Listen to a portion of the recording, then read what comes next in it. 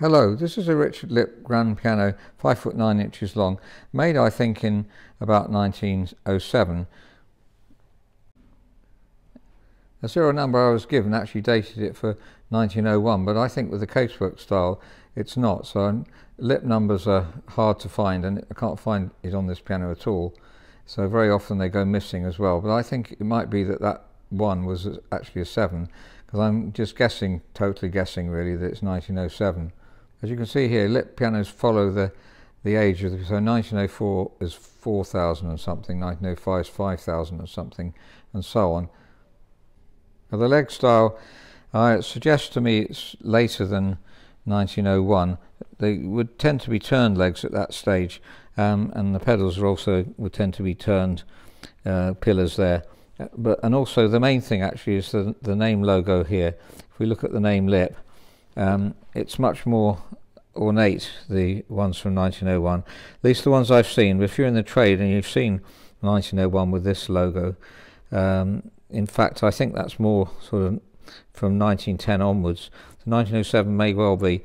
So I had Lipp pianos in my house pretty much most of my life actually. Just recently I've changed to have other pianos to experience them, but Lipp is a make I really treasure, and a lot of piano tuners are the same. We just love Richard Lipp pianos. They're so nicely designed and so well made. So the piano's in wonderful condition, except there's a little bit missing on there, that trimming there, which our carpenter and my friend the carpenter and also the polisher will get involved in, hopefully making that look as though it was original. In other words, put it back to how it should be. This style is not quite that style of the older ones too. If you've seen other Richard Lipp videos, you'll know what I mean by that, and if you're a piano tuner you'll also know it's difficult to describe without looking at it. Looking at the case generally, it's not faded at all, I don't think so. It's been repolished at some stage. A bit on the top there you can see not quite perfect. My polisher hasn't looked at this yet, so he'll be working on the piano, but there's no fade line on the top, which you often get when this has been folded back, and the sides are in very good condition. This side here is beautiful rosewood and repolished, similar to what we would do ourselves, I think, just trying to bring out as much of the grain as possible. I'd look all the way around the piano just to see what defects there are. Little ones here that our polisher will definitely be able to disguise, and looking around the whole piano. So the back of the piano, the polisher's disguised something there when he polished it, and it looks fine actually. It shows up a lot more on the video than it does live, and you can see scuffs here and there, which again we'll try to eradicate completely. But it's in wonderful condition, and it does show the rosewood grain very beautifully. It's an 88 note keyboard. I think some Lipps are 85 keys, so it doesn't make any difference if you're studying have 85, but this is normal 88. There's a slight bit there. I think someone is just possibly shaved off there to disguise the fact that it's slightly chipped, but it's not that noticeable, and it's only when I got close up that I saw it. But the keys are in otherwise perfect condition. The piano's been restrung. It's got new tuning pins here, larger than the originals as you would get when you restrung. Obviously, otherwise they're not tight, and they are very tight tuning pins. I've just slightly pitch raised the bass. Not been tuned for a long time, I don't think, though it's actually at concert pitch, so the bass has slipped a bit. So the bass stringing, I think that's because it's reasonably recent. The whole restringing is reasonably recent. Looking at the colour of the strings, difficult to be sure. I'd put it in about the last 15 years. So for piano terms, that's really like new strings, and not much difference. And let's listen to the tone, because Lipp is very sweet sounding, and one of the reasons I love to have them, apart from the action being so excellent.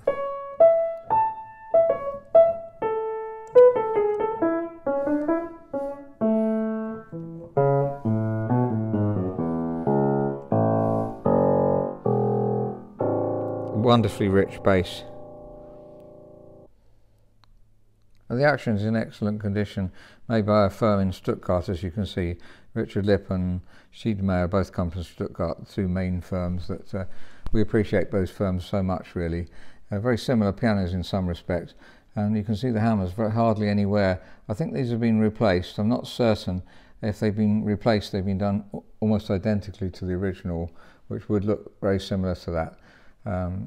It's very difficult to identify sometimes. Even our hammer replacer finds it hard to know whether the original hammers on pianos. Surprisingly difficult. You'd think after lots of estimates that we've done, and lots of assessments, I mean, we'd be able to know straight away, but it's not the case. So if you're a piano technician and worried about the fact that you can't tell whether it's got new hammers on, we're exactly in the same position, but you may be able to do so if you're perhaps more experienced than us.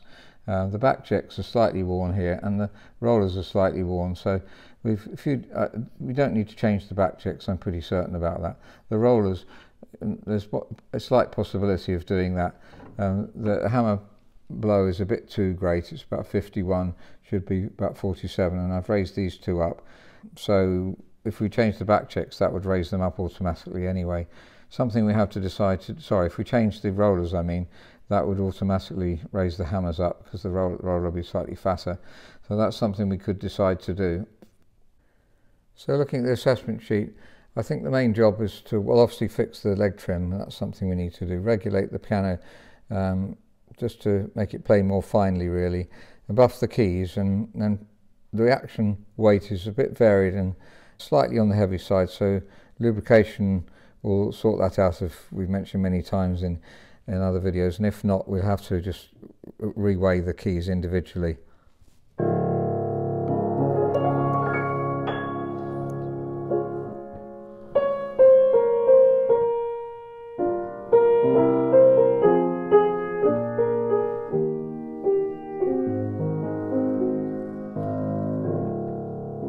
So that's a Richard Lipp grand piano, I think made in 1907 roughly.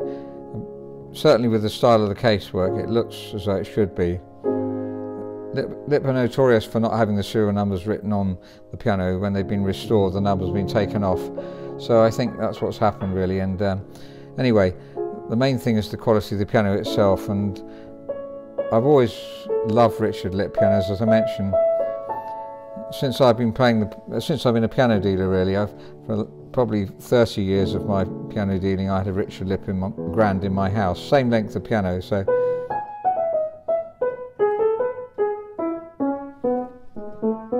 they just sing so beautifully, and the bass is as rich as you can get for a 5'9" piano.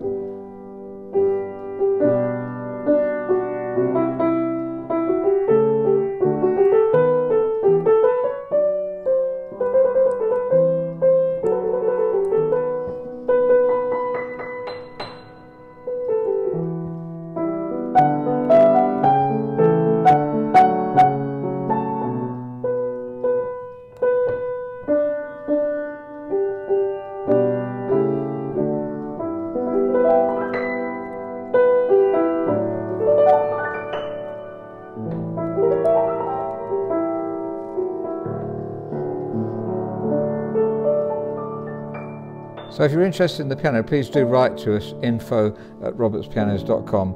Let us know what you'd like to do. If you want to try it out for a while before you purchase it, if you live at a distance and can't come in, then that's a good idea. And we can always change the piano for another one if you would like to.